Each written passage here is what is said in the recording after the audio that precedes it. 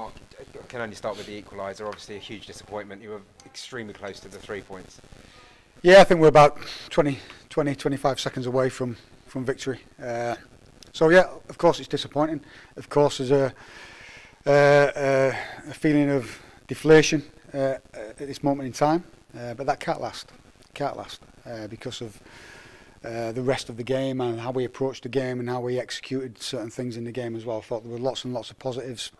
Yes, it didn't go our way this week, and we conceded right towards the end. But on Monday at Derby, you know, we got a point. So yes, we're going to be deflated a little bit, but we're going to pick ourselves up and we're going to be ready for Tuesday. Lots of positives, obviously, and the big one is that you turned around a deficit again. Yeah, it wasn't the start we wanted, and we worked our way back into the game. It's tough when you're going up against a team who've got a goal away from home and they're defending really, really well. They're on a good run of form at Cheltenham, so they were hard to break down. But we kept going. We scored at a good time just before half time, and I thought we were really, really positive in the second half. I thought we took the game. We created opportunities to score. We got the lead, and we just couldn't quite get it over the line. Looked like being the tale of two penalties. Mo Isa puts his in the top corner. Alfie May practically put his in the top corner, but Jamie Cummer managed to pull off a great save. Yeah, it's a fantastic save from Jamie. You know, really, really pleased he did that. And like I said, we kept going. We kept pushing for the goal.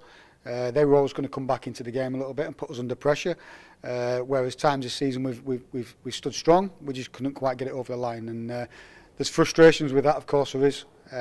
But again, they can't last for long. They won't last for long, and then we'll be ready for Tuesday. Brought a couple of players back in. Jack Tuck after injury. Connor Grant was on the bench.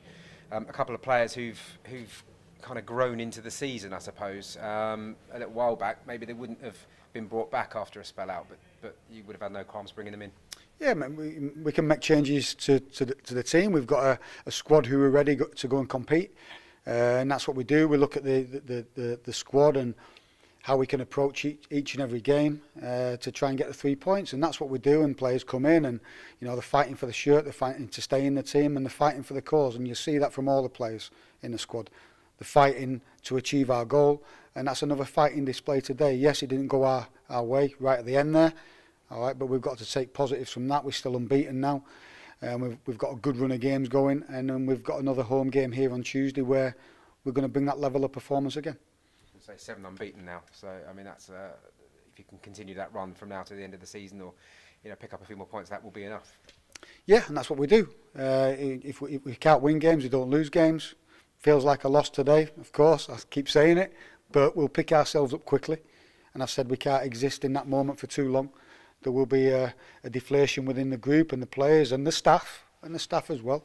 But I made it clear in there to everybody, and everybody knows that we can't exist in that moment for too long.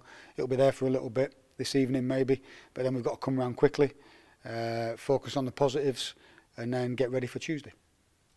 How was Jamie at half time? Because it looked like he felt like quite responsible for that first goal, and you know, immediately the defenders went straight around him after they'd scored. Yeah, it was fine. Yeah, it was fine. No problem.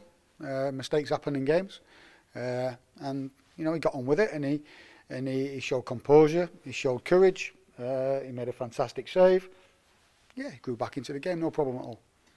Paul just mentioned there the unbeaten run. It feels like you're playing catch up, doesn't it? After the start that the team made, you're showing decent form. It's practically mid-table form at this point. You're just making up for that slow start. Yeah, and that's all we can do. We want to stay positive. We want to win games of football. We approach every game where we can win it. I say that all the time. And you know, the confidence is high within the group. And like I say, we can't let today's disappointment for the last period of the game and the equaliser manifest itself into something bigger than it is. Yeah, everybody's disappointed, and of course it's a big moment, all right, but we had big moments against Derby when we got the equaliser. So it swings around. I said all the time that it's going to go to the wire. There's going to be lots of ups and downs, and that's a little bit of a dip for us today, a little bit of a down moment for us, but we'll pick ourselves up, and we've shown we've got courage and the strength of character within the team and the squad and the staff to do that. I suppose it shows that what a dramatic game it was, that we've sort of overlooked the fact that Mo Isa got a couple of goals as well. Yeah, pleased for him, and he showed great composure in both of his goals, particularly with the penalty as well. So listen, lots and lots of positives from today. Lots of positives. I know that there'll be manifesting in a lot of people's minds the negativity and the disappointment that will be in their supporters as well. And they were fantastic today for the team, and we just couldn't quite get it over the line. So these things happen in football. It'll happen all around the world in football, and we've got to deal with it in a really positive and confident way and get back on the horse on Tuesday. I suppose it's another thing of the change in mindset, isn't it? That you're disappointed to come away with a point. Yeah, of course we are. When you get that close, of course you're disappointed. And we've shown in recent weeks that we can defend and we can hold leads and stuff like that. But sometimes you've got to give credit to the opposition, and they kept pushing and they got the goal. Is it slightly deflating that there was a long period after the penalty miss that Cheltenham struggled to create stuff, but then still found something at the end to break with the defence? Yeah, there's always disappointment when you concede goals. There's disappointments, there's things you can look at to how we could have prevented it and things like that, and you'll do that. And yeah, of course there's disappointment, but we're going to pick ourselves up quickly and we're not going to stay in that moment.